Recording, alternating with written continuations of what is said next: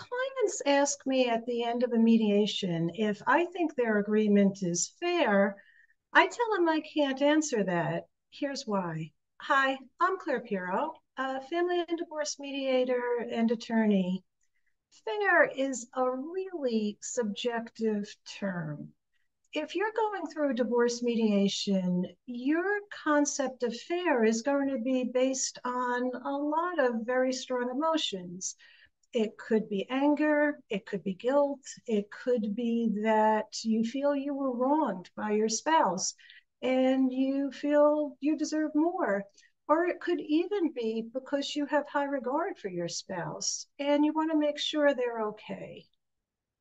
And your spouse has their own view of perspective, their own perspective on what's fair and not fair. So if I were to answer that and give my opinion, that goes against two main tenets of mediation for me. The first is impartiality, and the second is self-determination. What I have to say has no more meaning or importance than, of course, what the clients have to say. That's not to say that I don't think there are standards.